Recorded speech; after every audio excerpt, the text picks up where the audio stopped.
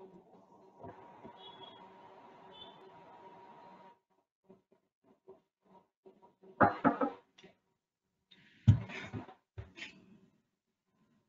everyone, good morning. So this seminar is on contact mechanics, both the theory and the finite element analysis.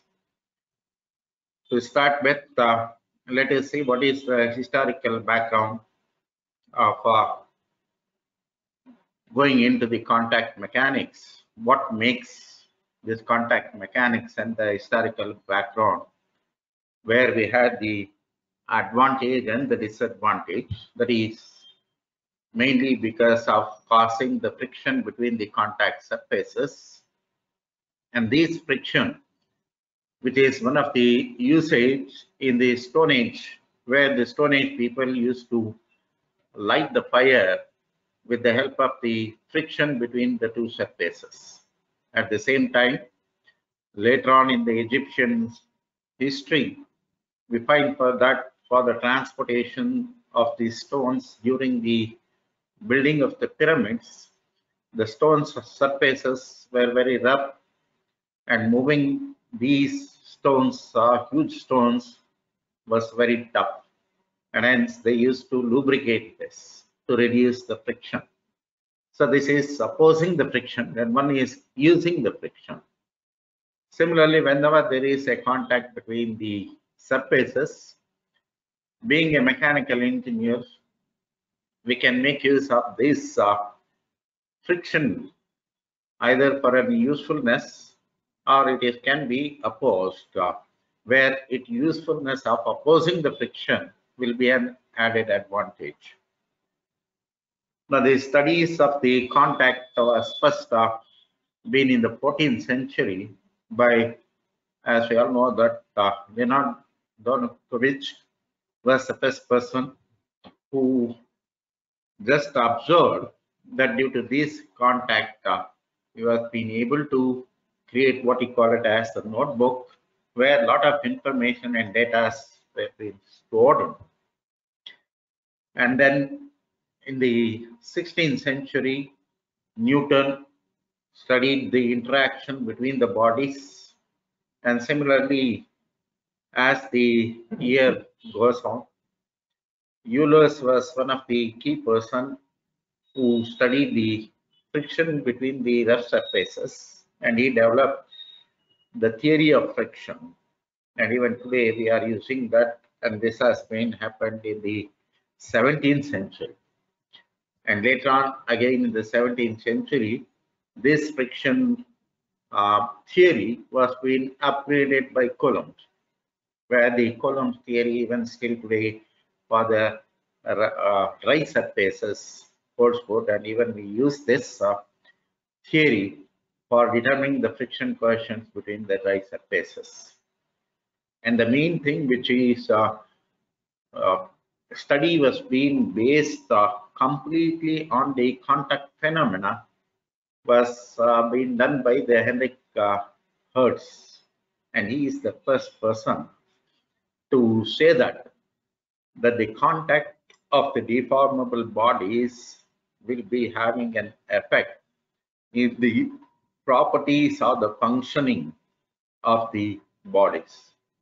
So he was conducting some experiment in which initially he was conducting the experiments on light passing through glass media or lenses. And when the lenses were being stacked together, he observed that the light properties were being different. And hence he got some information that due to the deformation at the contacts of the lenses, which are of convex and concave shapes, plays a predominant in the behavior of the light properties. And that is what he just started about, how exactly in the contact the contact properties are going to be having an effect. And in literature, it has been observed that it is a first paper which is being published in the name of contact of lenses, which has been done in the by Hertz. And that's how most of the theories in the contact problems are being based on what we call it as Hertzian contact problems. So all the initial basic fundamental theories are being developed by Hertz, and even today, this Hertz theory is being adopted for the calculations and other usefulness in the elastic bodies. Then in the 19th century, with the invention of the theoretical and the advancement in the technology and in mathematics, everything played a key role in going into the details of the contact zone, because initially the contact zone wherein the uh, surface finish was not being treated, they used to consider whatever the contact region is there is being taken into account, and all the experiments were being assumed on that basis where the contact is going to be prevailing for the entire region. But when it comes to the microscopic point of view, when the surfaces were being absorbed, there was a waviness in the surfaces, and hence, whatever the assumptions which are being made for the contact area, and due to this waviness, and those areas were being called as the apparent contact, whereas the actual real contact which has been in contact with the bodies are being evaluated, and based on these real contact zones, the theories were being developed, and then the parameters which are going to be involving the failures were being studied, and which has been giving us much more accurate result, because due to this contact which is not going to be occurring on the entire region, there is a slight variations in the contact zones, and this actual contacts which is exactly considered during the process of the calculations are being considered, and hence much more accurate results were being determined. So the difference between the apparent and the real contact areas and the friction coefficients and the adhesion theories were also being incorporated in the 19th century. So later on, the theories were being developed. So all these things, whatever which we have been looking at the backgrounds, are being completely based on the, most of the time it is based on the experiments, wherein the experiments were being conducted, and when they conduct, they've been observing one or the other things, and based on this experimental information, the actual values have been tabulated, and then how exactly it is going to be has been predicted completely, because 90% of the problems which have been solved before 19th century is completely based on the practice which they usually come across, and the real practice were being put onto the experiments and the studies were being done. But these are found to be a little bit cumbersome process, and incorporating the actual situations were also being found in difficult. And at that time, the theoretical part was not much of the interest in the scientist area.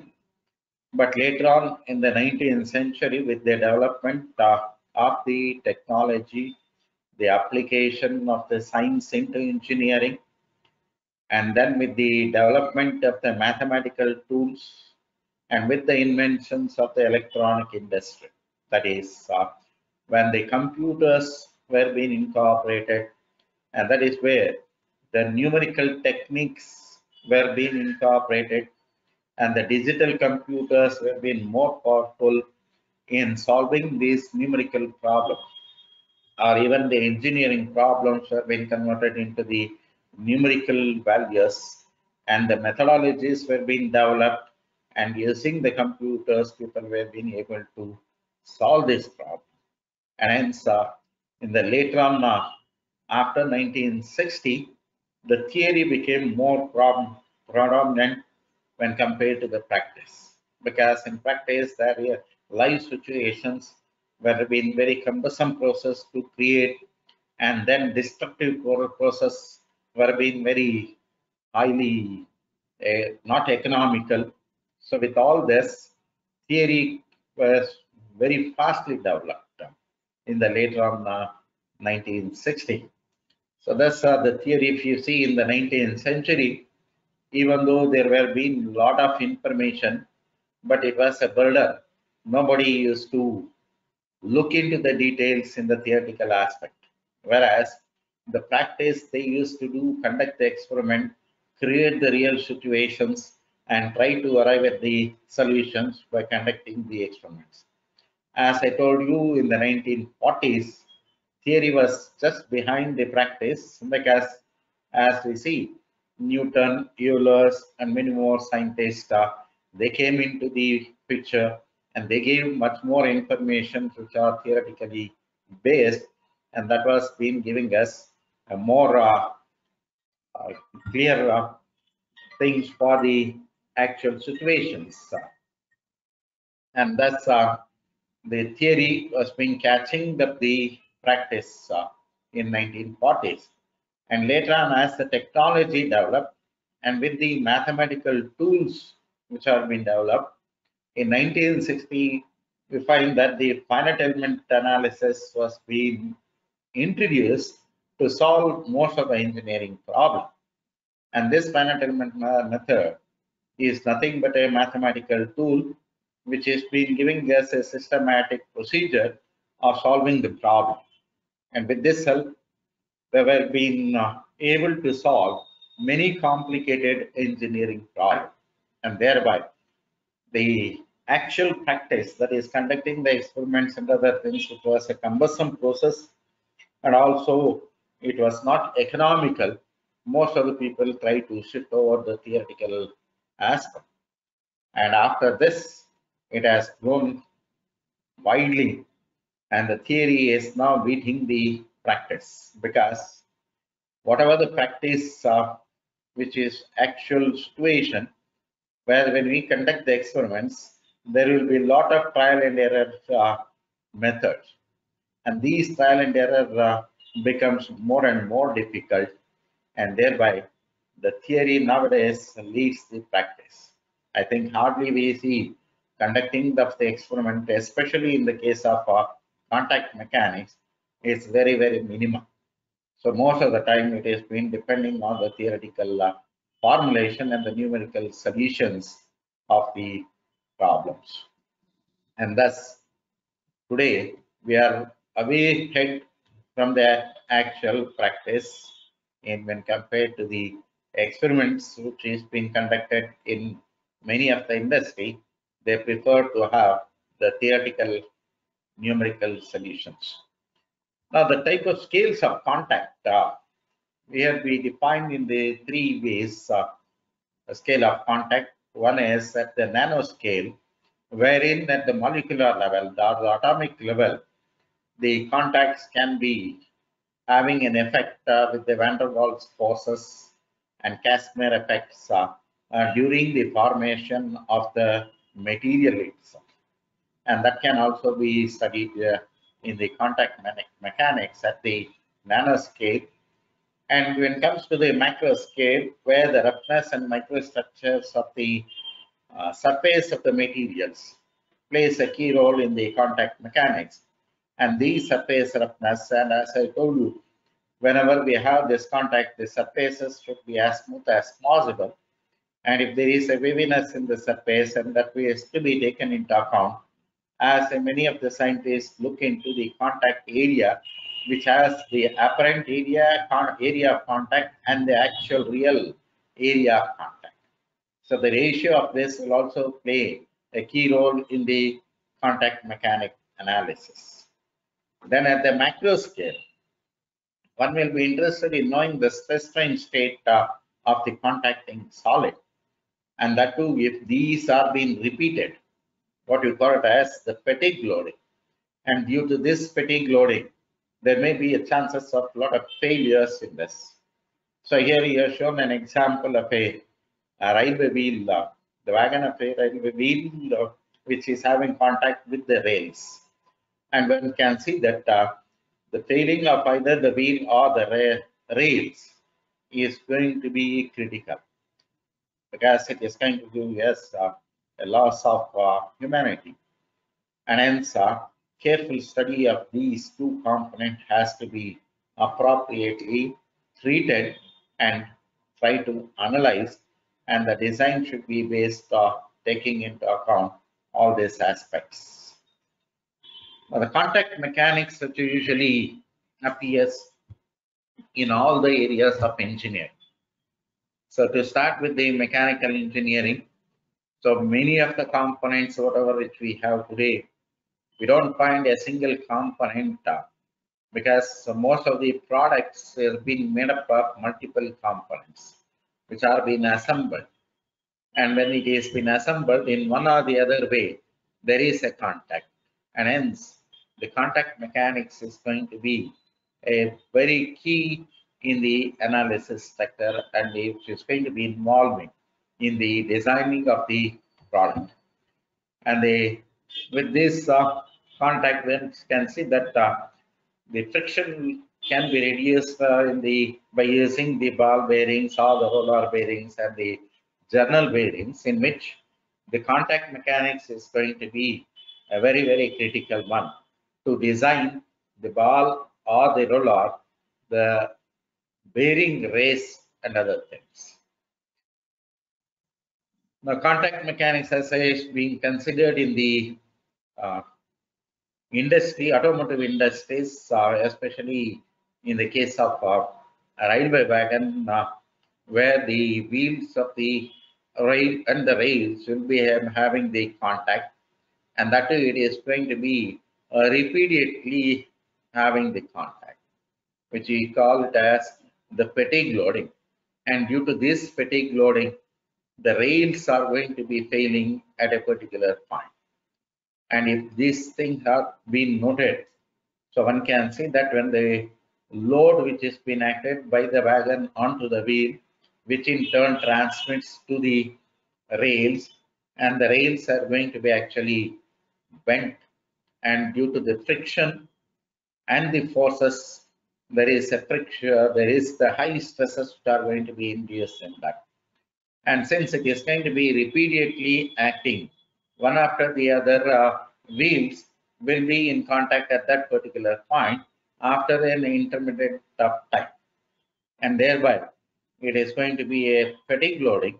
And due to this fatigue loading and due to the loads and the contact, the stresses are going to be peaked, and the cracks may be developed at the contact zone.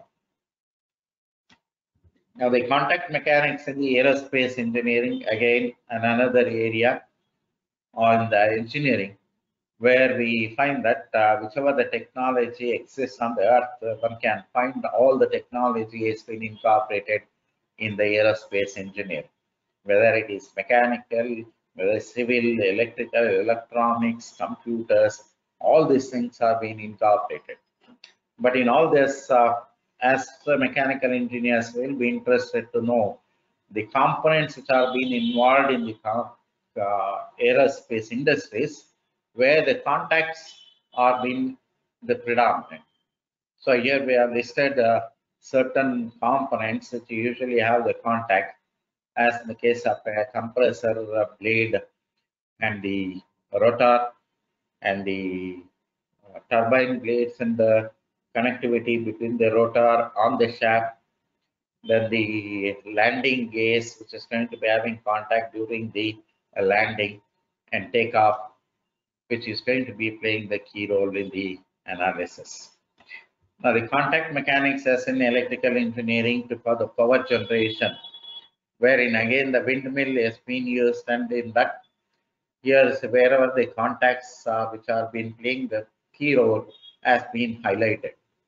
So one can see that how critical is the contact mechanics in the design of any component, whether it is mechanical, aerospace, or electrical. Similarly, in the case of chemical engineering, where the viscosity of the fluid plays the key role. And this viscosity, the adhesion properties of the fluid and other things will also be taken into the account in the chemical engineering industry, wherein the study of contact mechanics will be predominant. Then coming to the biomedical, today we can see there are a lot of implants in the human body. Whenever there is a fracture, the bones are being replaced by metals or composites. And most of the time, the accidents which are been occurring into the human body, it is going to be having effect on the joints instead of other region. It is the joints which is going to be failing, and due to this failures, the replacement of this joint is a very cumbersome process, and this is being done successfully with the help of the studies that are being done in the contact mechanics. And here you can see that wherein the joint, the hip joint is been implant with the titanium material, wherein you have the acetibular component which is running into the femoral head.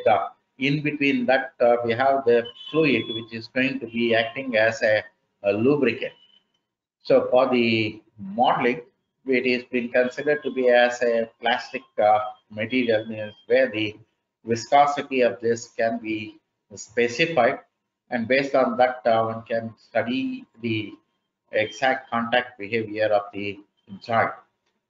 And here we can just run an example how exactly when the movement of this joints which are implant can be operated, and then one can study in detail how exactly the contact changes its position, and due to this, what is its effect on the other parts, and that is again going to be very, very critical.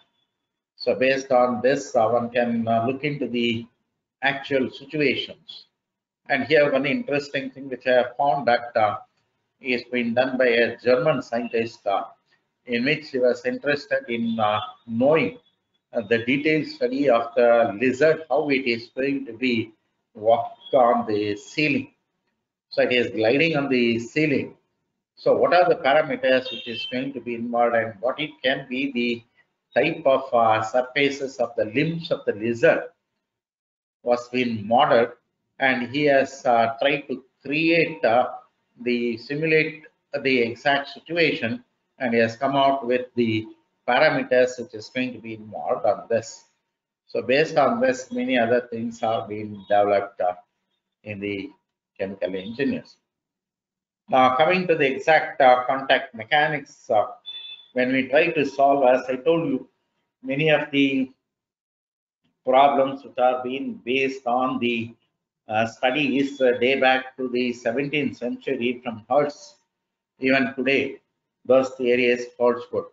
Hence, the first and the foremost thing one has to look at is the theoretical and the mathematical formulation of these contact problems. And once that is being done, one has to validate the methodology. And then when we try to solve the problem, one can look at the way in which the methodology is being developed and how exactly the solutions are being arrived at. For this, the theory and the mathematical formulation is the first and the foremost thing one has to do in the contact mechanics. Is in a given frame of reference, the boundary surface has to be looked upon, and most of the time this boundary surface is been considered in the Cartesian XY coordinate system, whereas the z-axis is being directed into the elastic or the solid rock which are in contact. Now the load strips are being parallel to the x-axis and has a width a plus b, that is along the x direction, so that the problem, a three-dimensional problem, can be treated to be as a two-dimensional case as a plane strain problem.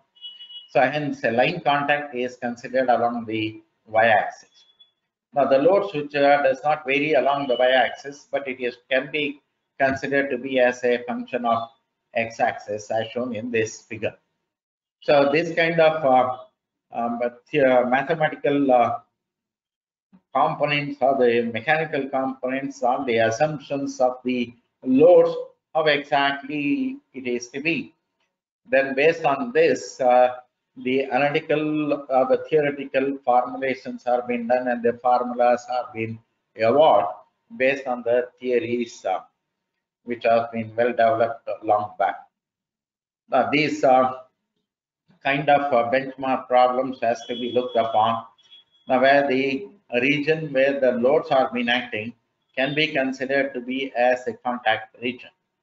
Now, here to start with a point contact where the load can be treated to be as a single concentrated force.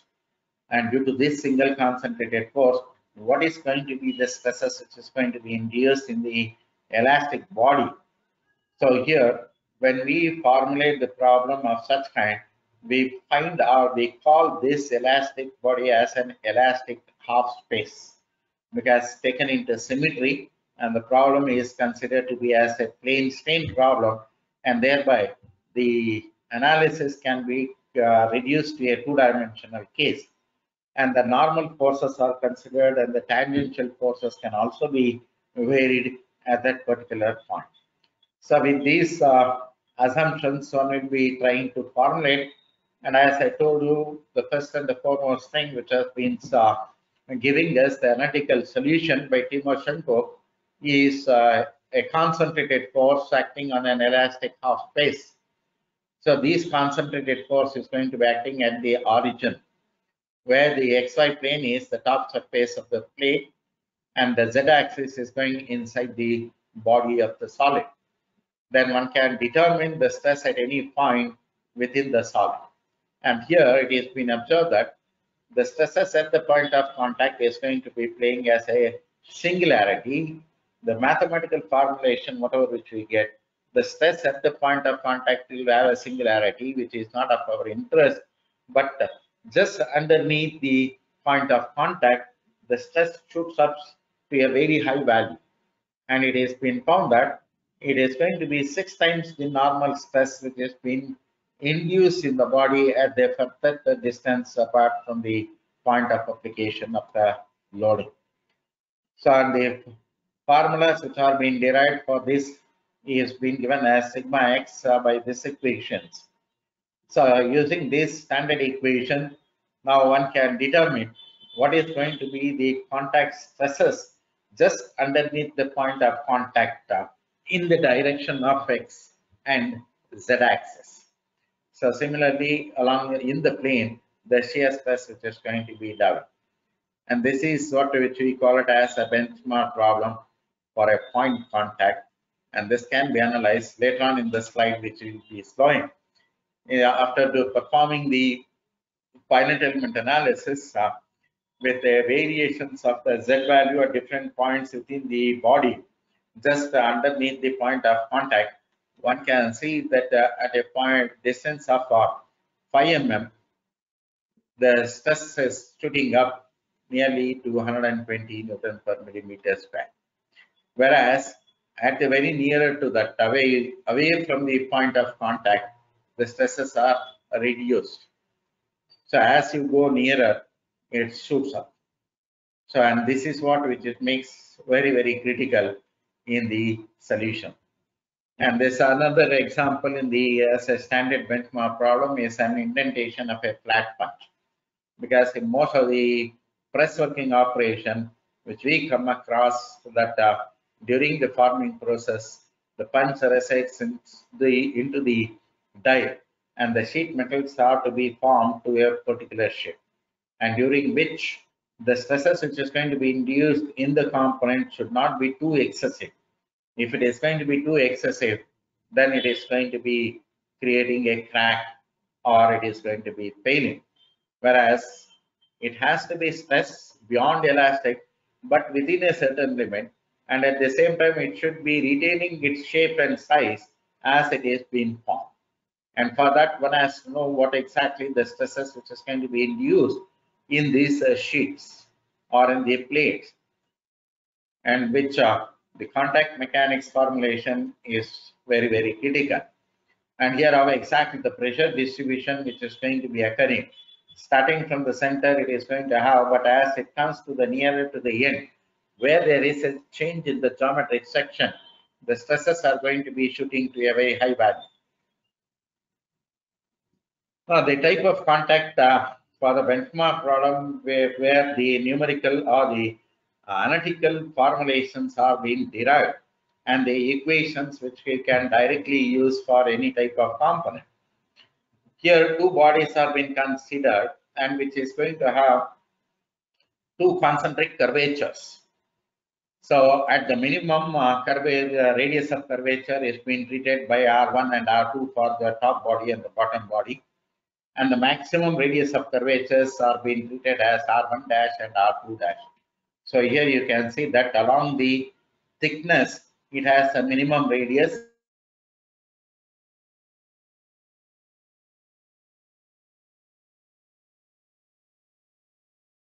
As a radius R1 dash and the second body as R2 dash. Now these curvatures will play a key role in the formulation.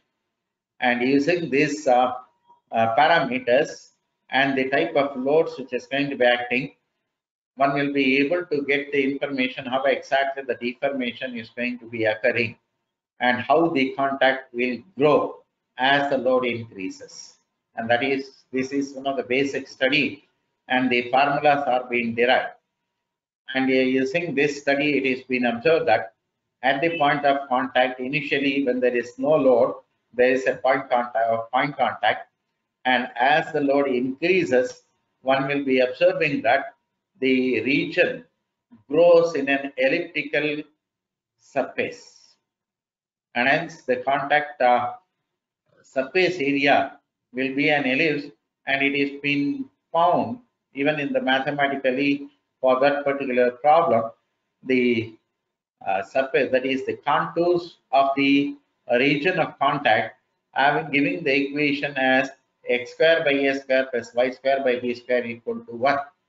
Now, this equation is a very well-known equation in mathematics, which is an equation of ellipse. And thus we prove that the surface area of contact as the load increases, when it has a point contact without load, and as the load increases, the surface is going to trace a concentric elliptical surfaces. And similarly, the stresses at this particular point, which are going to be compressive in nature, and then the maximum shear plane can be determined, which is going to be helpful for the failure of structures. Now, the way in which how these surfaces are being determined is first we take a datum line where a common tangential plane has been incorporated at the point of contact between the two surface body. And in the plane of the curvature, we consider a chord that is CD, which is going to be at a distance of Z1 along the Z-axis. Now, using the geometry of this, knowing the inclinations of this chord and the bottom, so one can arrive at what is going to be the coordinates at the point C and D. So these coordinates, when we observe, will be expressed by this equation. Now this equation is nothing but mathematically it is an equation of an ellipse, and thus one can determine the point G on any of these corresponding contours as the load increases. Now, at the beginning, when there is no load, the point contact, it coincides at the center. And as the load increases, the concentric ellipse keeps on increasing. And this is the theoretical formulations which has been already been done. And in that region, the pressure which is going to be developed in the contact zone is again being formulated, and the mathematical expression are being derived to evaluate the pressure at the contact zone, which is being increased from a point contact to an elliptical surface. Coming to the contact algorithm, which has been widely used in the software. So basically, what makes this contact analysis so complicated? Now, the region of contact is typically unknown in the starting of the analysis, because Many times it may not be having the contact during certain duration of time. And as the loads are being applied and as the bodies are going to be deformed, the contact will be developed. And again, this contact, initially it may be a point, then it may be a line, and then it may be surface. But we cannot say this is what it is going to be exactly happening. And that's how the path, how exactly the contact is going to be, is a very, very critical thing. And the next thing is between the surfaces, whether the friction is going to be incorporated into it. If the friction is not there, the formulations are going to be different. If the friction exists, it again becomes a little bit complicated, because the friction which is going to be having normal, tangential, axial. So all the types of frictions effects has to be taken into account. So and the contact problems which includes the friction will be a friction which is path dependent. As I told you, whether it is going to be acting normally or tangentially or axially. So all these things has to be for which one has to know how exactly the forces which are going to be acting and how the forces is going to be considered, and whether these forces is going to remain for a long duration of time or if is it an intermittent forces.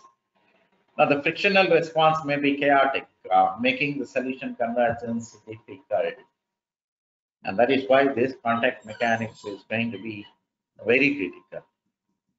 The parts might be unconstrained except for the contact with other parts. There are many situations in which the contacts are not being constrained. It is only at the contact it has the connection. Then in such case, analysis becomes too difficult, because the constraint in the rigid body motion of the body has to be constrained at one or the other point for the analysis. Thereby, prior to the establishment of the contact, such parts are initially unconstrained free bodies with nothing, because it is a rigid body, it won't be deforming. Then suddenly, when the movements are being considered into account, then there is a contact. And this contact causes high stresses in the context. So in a static analysis, unconstrained free bodies are mathematically unstable, because when there is no constraint, it becomes unstable. To make it stable, one has to have the boundary conditions, or else in the finite element analysis, the solution blows up. That means the component will fly away to the infinite region, in which the rigid body motion is not constrained in a particular direction. Now, in most of the contact mechanics, the most physical sense of the surfaces that are in contact have these characteristics. They are not interpenetrating, because you can say there's an example in which a net is being removed from by using a spanner, or when a automotive is running on a road, the tire having contact on the roads. So those are all not causing interpenetration between the bodies. It is just having the surface. Similarly, the railway wagon wheels, which are running on the rails, it is not going to cause much of the acidity, but it is not penetrating into the surface, but on the surface, but the forces are going to be very high. And they can transmit very high compressive normal force and tangential friction force.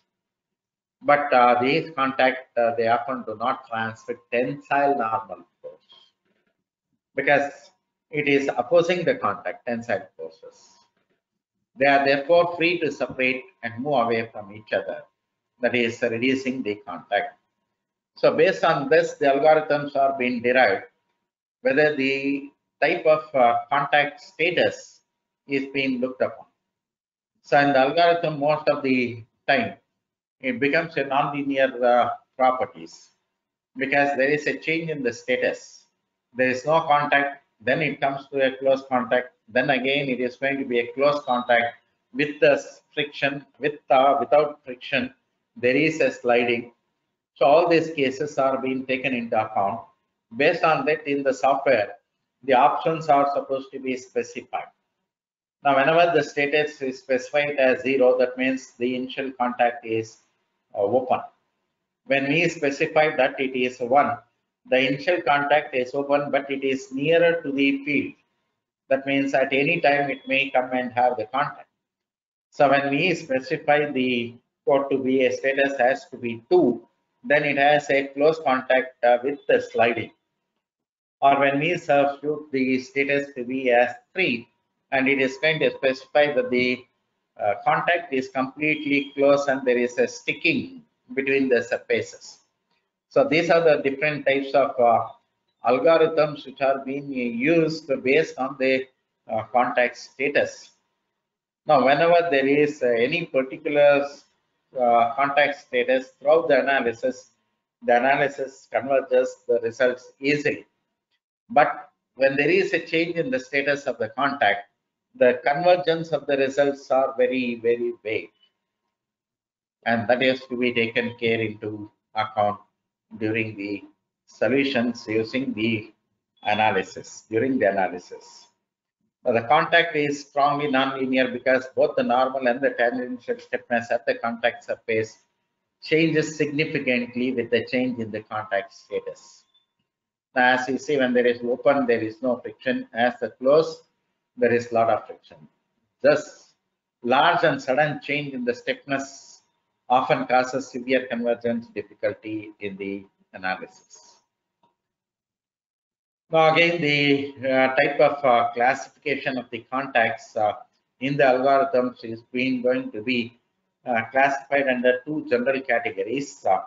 Whether the contacting surfaces are being both rigid or flexible. That means rigid means the deformation within the body is not considered. It acts as though it is a rigid body. Whenever we consider it to be as a flexible, then there is an internal deformation in it. What we call it as a deformable body and rigid body. So based on this, one can perform the contact mechanics or solve the contact mechanics problem. So it all depends upon the engineering judgment, how exactly we have supposed to specify the contact classifications and classify it, which particular component should be rigid and which is should be flexible, or whether both should be flexible or both should be rigid. So rigid to flexible means one component is which is having the contact is considered to be as a rigid, wherein internally it will never have any deformation. So one surface has significantly very high stiffness than the other. So in the many metal forming problems, we take this category in which the tools, that is the punch and the die, is being made to be as rigid, whereas the sheet which has to be formed is made to be flexible. Now the stresses within the rigid body is not at all calculated as soon as you declare it to be as a rigid body. Then when you have, even in the case of rolling operations, the deformable body is taken to be as flexible, whereas the rollers are being considered to be as rigid. Now it can be both flexible, as in the case of spline couplings, or in the case of gear teeth. So in which both the deformations are going to be playing their predominant. So the spline coupling piece will be having in contact, and at the same time the power is being transmitted through one shaft to the another shaft. The driving and the driven shaft has to be considered to be as both as the flexible, then only one can analyze. So here I have taken some of the examples which I have solved for the benchmark problem and try to verify the finite element solutions with the analytical solutions.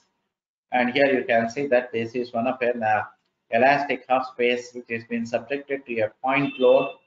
And we saw that in the theory, we arrive at the equations, and this equation substituting the values, the theoretical value of the stresses was found to be 1.59. And even in the FEM result, you can find this result, that is 1.59, which is going to be. And the way in which the variation of these stresses are being plotted for both theory and as well as the finite element solution. Now the continuous line is the theoretical solution, and the colored line is going to be the finite element solution. So here the finite element solutions results are being tabulated. One can use this formula, and for a particular load and at a particular distance in the body, is graph is being plotted, and it can be clearly observed that both the curves are going to be coinciding, and hence whatever the methodology which we have adopted to solve the problem can consider to be as an accurate one. And this is what for that particular analysis, the stress distributions which are being found to be. And again, another values when it is being subjected to normal pressure, the graphs are being plotted for both theoretical and experimental. And here you can see that in the finite element solution, since it is being discretized to a finite number, whereas in the analytical solution it is a continuous. So this point is the singularity point at which is not being treated, whereas this is going to be the actual stress distribution. And the contour plots for the same analysis is being shown here. And another case in which the tangential traction force is being taken in the calculations for the semi elastic plate. So here also one can observe that the theoretical and the FEM solutions are more accurate near the contact zone. Just away from the contact zone, there is a very small variation, but too it is very, very negligible. Now, another good example of a contact mechanics as a benchmark problem is a shrink fit problem, in which even from the basic strength of material, we have compound cylinders which are shrunk on two. And these cylinders can sustain very high internal or external pressures. Thus, by creating an interference fit, or what you call it as the shrink fit, one can observe what is going to be the pressure which is going to be developed at the contact of the two inner and outer cylinder. And hence, due to this contact pressure which is being developed due to the changes in the geometry of the dimensions, an interference fit is being provided. When this interference fit is assembled by using the shrink fit assembly process, that is by heating the outer component, it expands, and by cooling the inner component, it contracts, and both are being assembled. When it comes to room temperature, there is going to be a very high contact pressure developed in the contact zone between the two surfaces. That is, at the outer surface of the inner component and the inner surface of the outer components are being subjected to a very high contact pressure, for which the solutions, the analytical formulas are being used by using the Lame's equation, and the verification is being done by using the finite element analysis, and that is being found. So here you can observe that the finite element solutions and the analytical solution results which are being plotted along the thickness of the cylinder, both the radial and as well as the tangential stress components, and both are exactly coinciding. And then we'll see that how exactly the contact wizard can be made use for analyzing the contact problem. Because unless and until you come to know how exactly what is the steps which you are supposed to give, and how exactly the contact elements has to be created, and how exactly the solution controls are to be adopted, and how exactly the load steps control should be adopted, all those things can be achieved only by solving an known solution wherein the analytical formulations and the formulas are existing, and then make that one to validate or coinciding the result. Then one can get the methodology in the finite element package, how exactly and what is the elements types, and how exactly the control parameters in the wizard of contact mechanics algorithm has to be performed.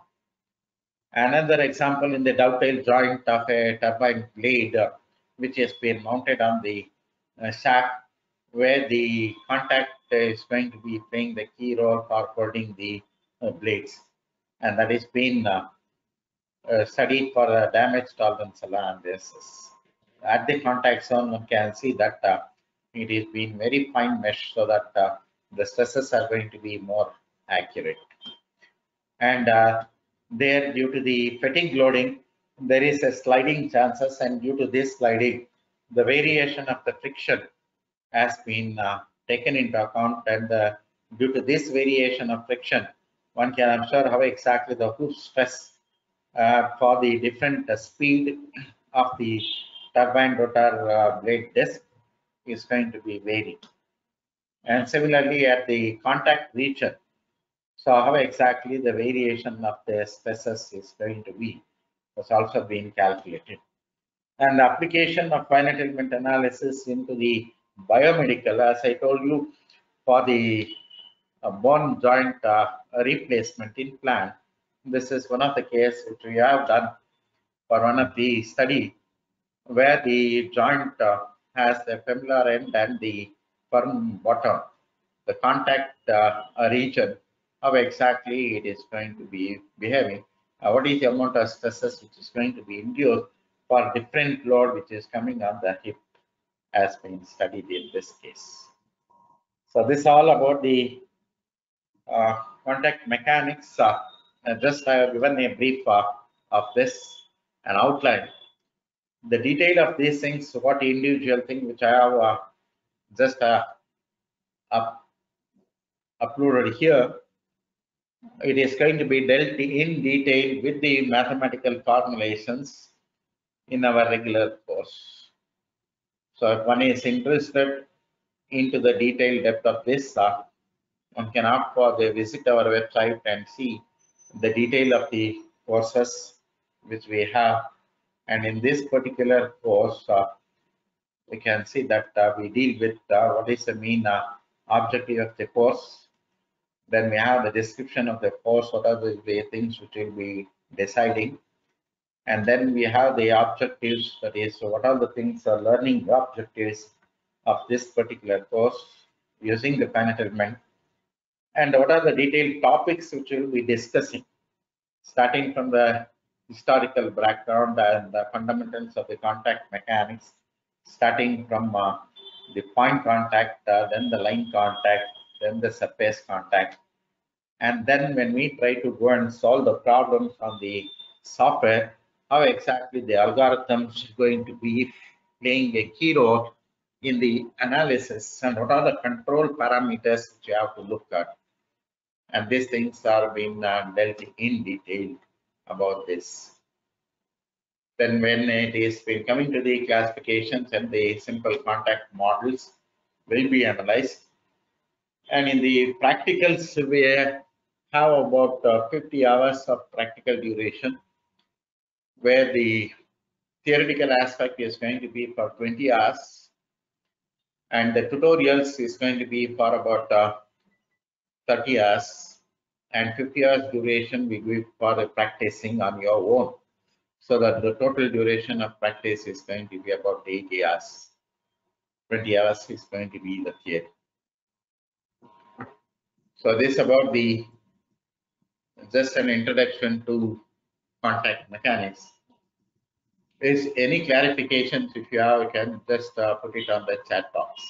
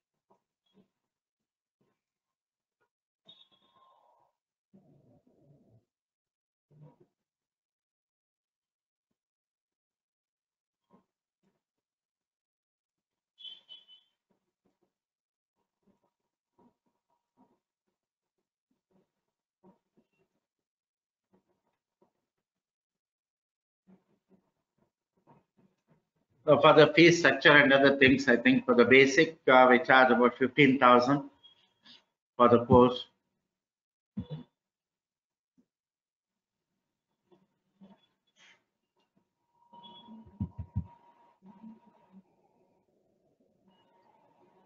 So there is a question by Pawan, edge of the contact phenomena. Yes, it can be treated to be as a point contact. So from the point contact analysis, one can treat this problem and then further proceed.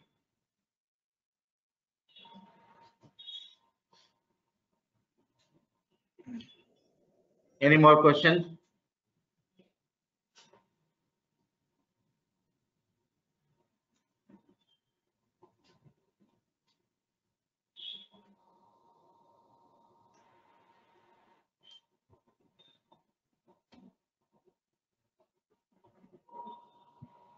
Okay, still if you have any doubts, you can just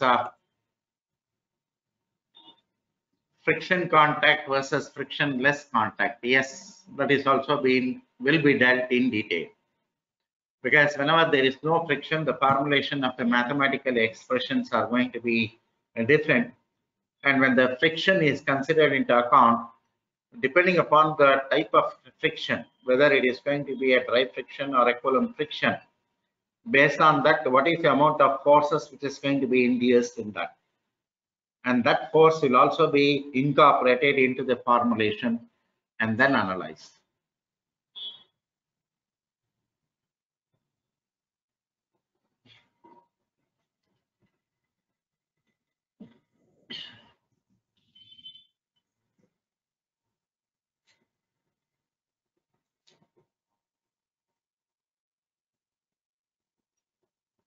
Schedule and video will be available after the course. Yes, definitely.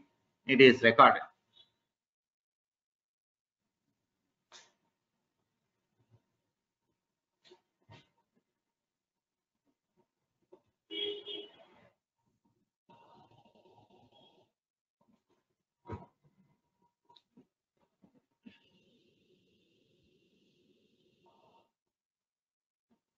Any more clarifications?